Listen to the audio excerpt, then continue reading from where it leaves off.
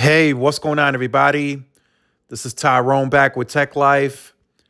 And before I get this video started, just a disclaimer, I am no financial expert, no stock expert. Don't go and buy or sell your stock based on anything that I say.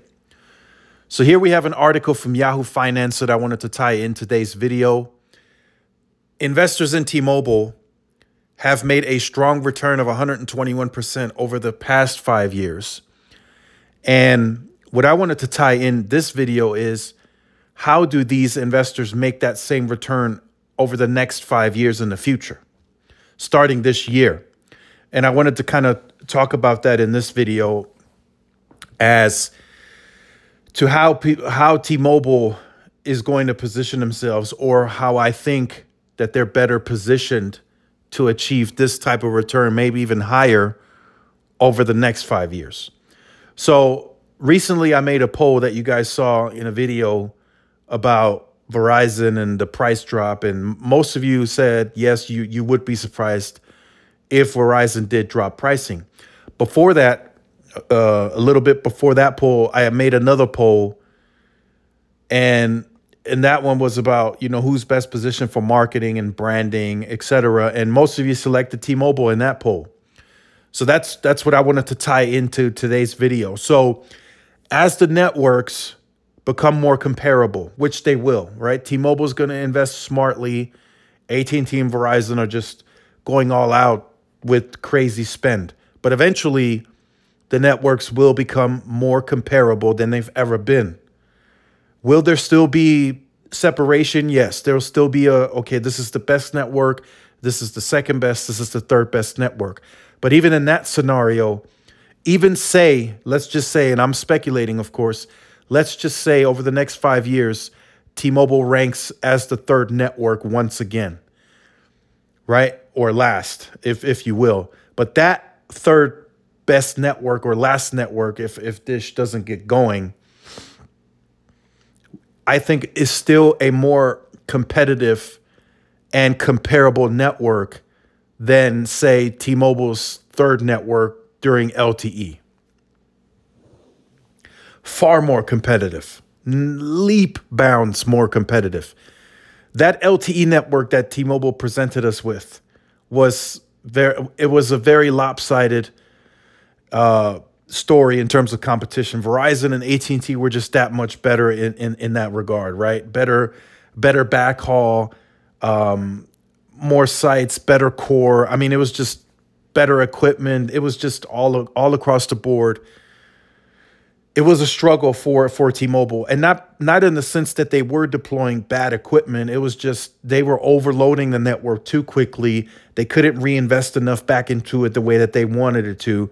The backup generators, that wasn't really a big story for them during LTE. So that was just a huge negative for T-Mobile. So that LTE network was just not as comparable. And then, of course, the size of scale was also limiting T-Mobile in a big way. But over the next 5 years, like I said, if T-Mobile does fall back into that third place, that network, even if it's ranked third, is going to be far more competitive on everything. Speed, reliability, right? More sites and scale to the backup generators. They're going to become larger. That scale is coming in 2023. I'm telling you right now, that scale is coming. T-Mobile is going to attack these rural markets. They're going to do it. And then as they scale the market share in those markets, the network will become just more competitive there by default. So that's where I think T-Mobile is going to excel, is overall, right? Networking is just one part, and I'm starting to really realize that.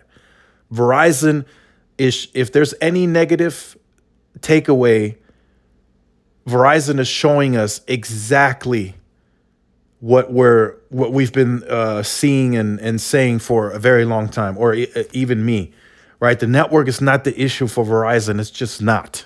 You can't possibly paint me a picture or show me factuals that the network is the problem. And I'm not talking about your individual experience. I'm talking about billions of data points nationally. The Verizon network is not the problem. It's the image, it's the branding, it's the perception. That's the problem. And Hans is not fixing that. He has not made one move that's going to lead me to say otherwise. Now, T-Mobile, that's, I think, over the next 5 years where their strength is. I think the brand gets better. They're cool. There's something to rally around. The story is great. The 5G leadership, even if that, like I said, even if that results in them falling into third place at one point, that story is going to gain them that perception. Better retail distribution, better retail strategy, better, smoother transition to a digital first approach, better customer service. All of that is going to lead T-Mobile into that leadership position overall. I truly believe that. And, all of the points that I just mentioned, they're very important parts to it. It's not just the network. It's just not, it can't just be the network. Everything has to be looked at in this regard. And then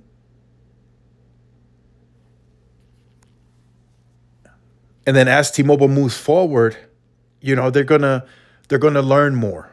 They're gonna fail at some things, but they're gonna learn from it, and they're gonna execute, and they're gonna pivot.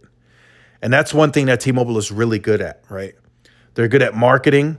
They're good at pivoting, right? Recently, we saw that how quickly they pivoted, right? Comcast raised price, T-Mobile attacked immediately. $750. We'll pay you up to $750. Come on over to T-Mobile. They just raised price. We will give you our home internet for $25. That's huge. That is the quickest pivot from a marketing that I've ever seen. Verizon and AT&T, they don't do that. We didn't see AT&T come out and say, hey, we got this AT&T fiber across this Comcast footprint. Come on over for $25 a month. We don't see that from them. That's where T-Mobile excels. They're really good at it, and that team is in tune. Everybody is on the same sheet of music. It's not disconnected, right? It's not that Mike Siebert wants to do this, and then the other team is like, no, we want to do this. No, they're all like, hey, this is the plan. Let's execute this. Let's go after Comcast. Let's go after Verizon and AT&T if they raise price again. They're ready. They can pivot that quickly. And then, for any growth that they experience moving forward, and even if they grow quicker, they're ready with customer service. They're building new call centers. John Fry is changing some stuff around, and you'll hear about, you guys will hear about that soon publicly. It's going to get better. Verizon's customer service, they're not ready for that, for quick growth or bigger growth. Their customer service has gone downhill big time. And then AT&T, they still have to transfer you for every little thing. That sucks.